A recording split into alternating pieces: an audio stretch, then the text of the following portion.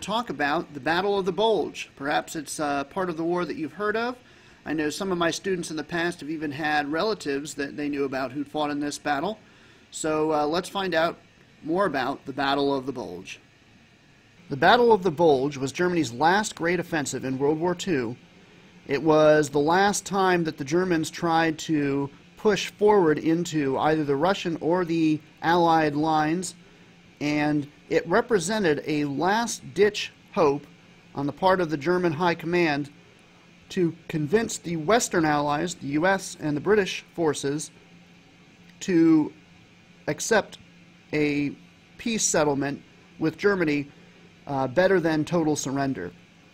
It was clear at this point that there was no hope for any such thing against the Soviet forces, and it was hoped that the Allies, who the Germans felt were much more averse to losses and not as determined as the Russians, would be cowed by such a bold and effective offensive and give them more concessions.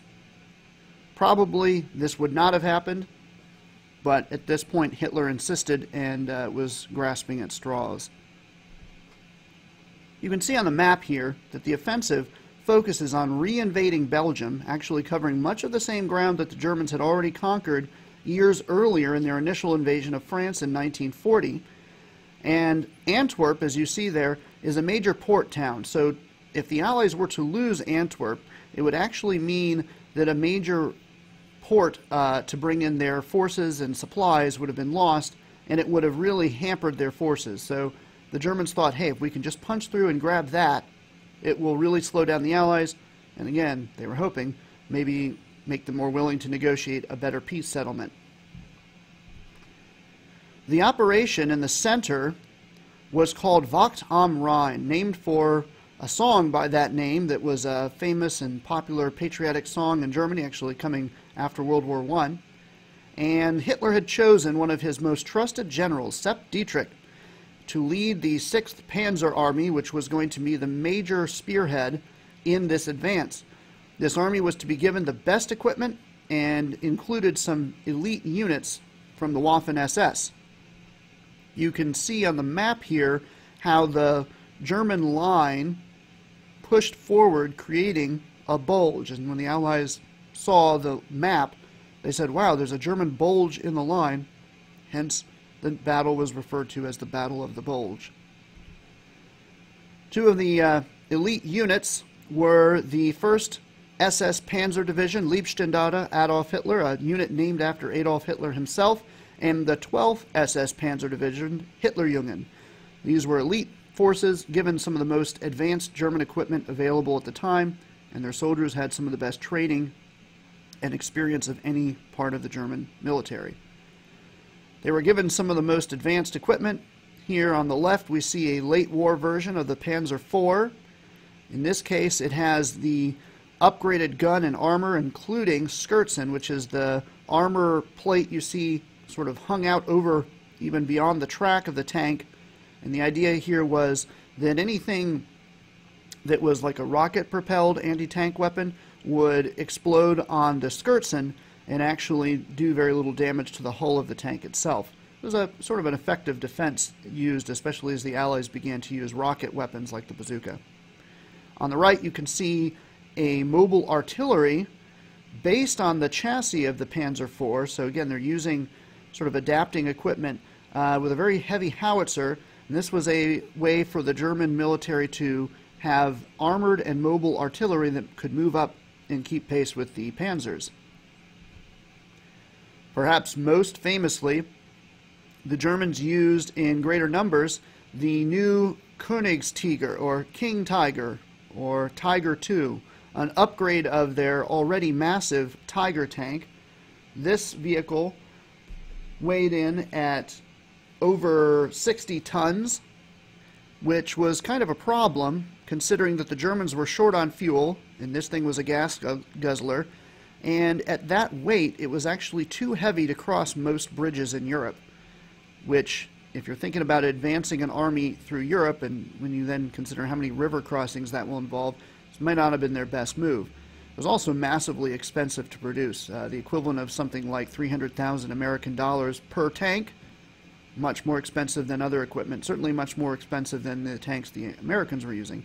Nevertheless, these were probably technically the best tanks of the war, and the German hope was that better equipment would offset the disadvantage of having fewer tanks. Here you can see a restored King Tiger. I think this was footage shot a couple of years ago at a demonstration of World War II vehicles. But this kind of gives you a sense of the mass and power of these vehicles. They made almost 500 of them, and you can imagine how demoralizing it would have been for Allied forces to see one of these rumbling at you through the woods.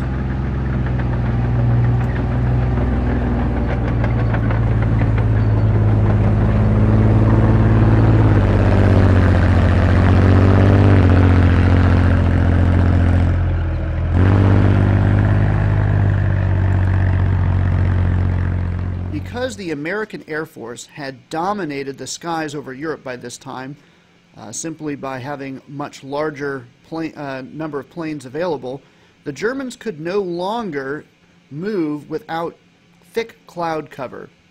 The German meteorologists identified a period of time, starting in December of 1944, when they anticipated thick and lasting cloud cover. Their predictions were accurate, and the Germans took advantage of the cloud cover to begin their attack. They believed that through quick mechanized advances with their elite forces, they could take ground quickly and shock and awe the Allied defenders. They had previously used the similar blitzkrieg tactics in 1940. Probably the major difference would be that in 1940 they had relied on using their Air Force. In this case, they were relying on no Air Force being involved.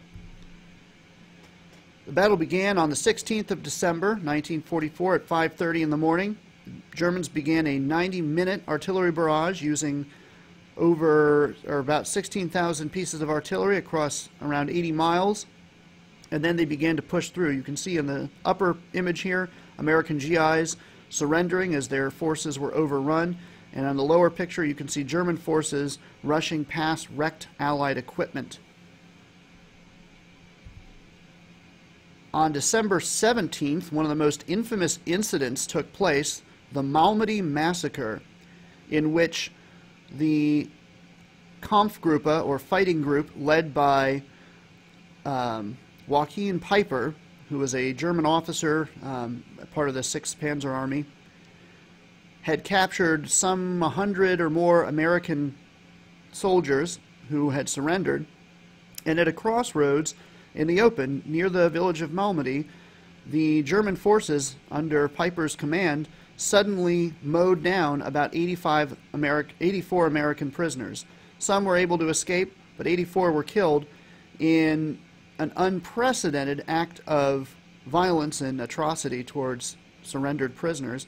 Now, Peiper had spent a lot of his career on the Eastern Front fighting the Soviet Union, and in the Eastern Front, this type of barbarity was fairly normal, and he represented the ruthless approach to combat that had been cultivated in the East.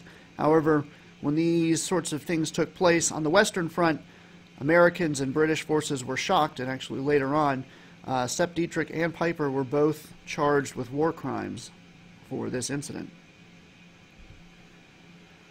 So the German units are able to push forward to some of their goals, but ultimately they begin to bog down.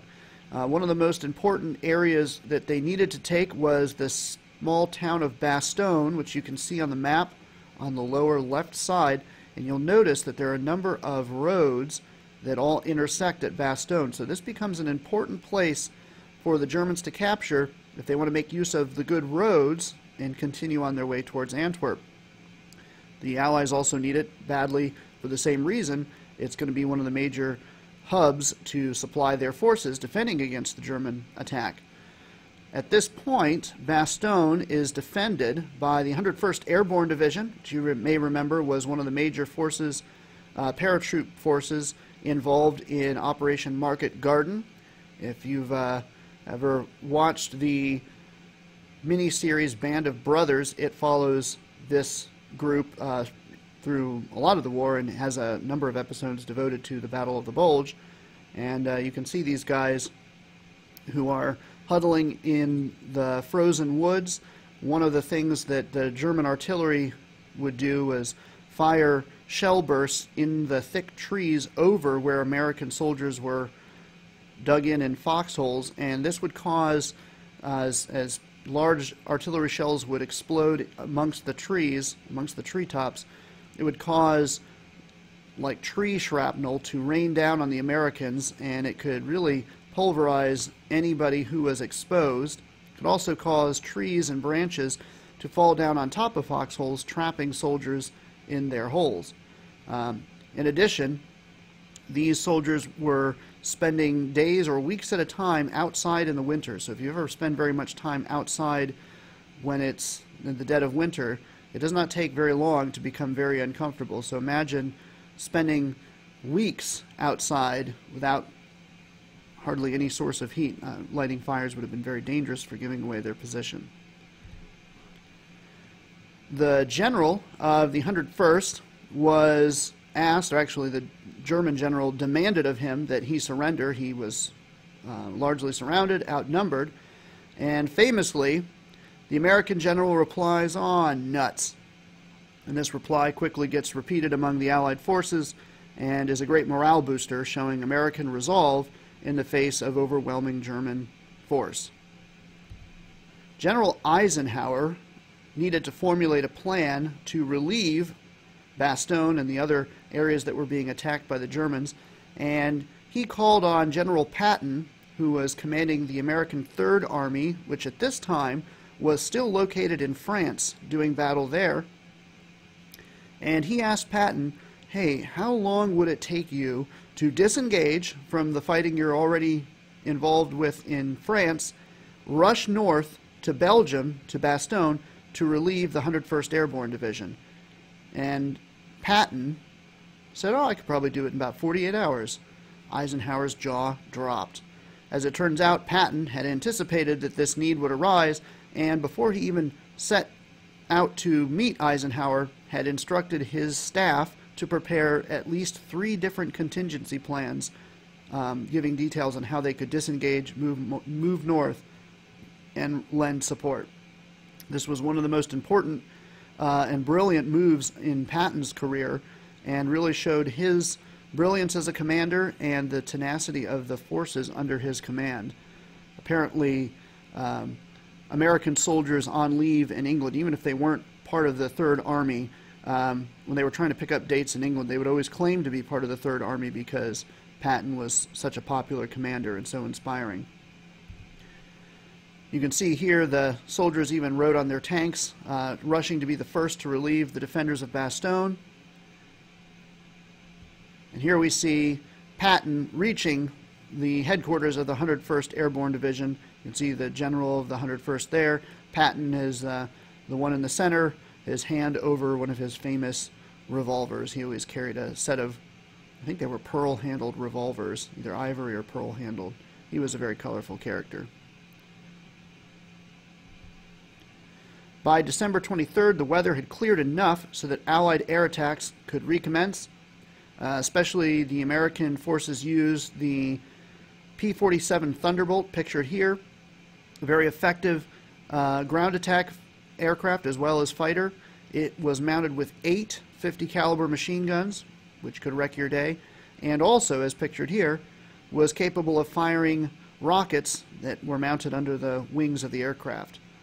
The Germans absolutely feared P-47s, and once they began to operate over the areas where the Germans had advanced, it was pretty much all done for the German advance. So, evaluating the outcome, as far as losses go, this was the most significant battle in terms of losses for the Americans in World War II, certainly in the West. It took the lives of nearly 90,000, or 90,000 includes killed, captured, wounded, but it took nearly 90,000 American soldiers out of action. The British lost 1,400, and the Germans lost somewhere between 63 and 98,000. Now the difference is that while the Allies could pretty easily replace their lost soldiers and equipment, the Germans could not. As I said, this was the last offensive that the Germans carried out in World War II. And it's only going to be a few more months before Hitler himself is going to be dead. Here we can see some of the footage of the fighting. Pretty incredible to watch.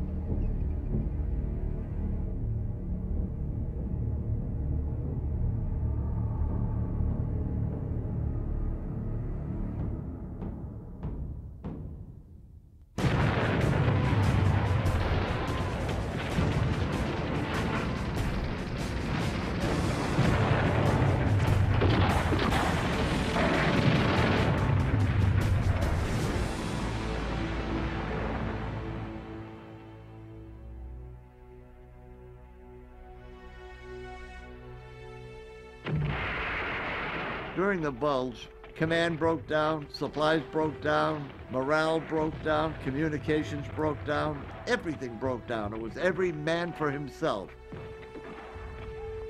We were inadequately clothed. We didn't have rubber overshoes, we didn't have overcoats, we didn't have gloves, we didn't have scarves. My boots were so bad, I would strip newspapers and drapery off of these bombed out houses and wrap my feet in it. You were having trouble breathing because the snow was suffocating you. And consequently, we lost a lot of men who froze to death.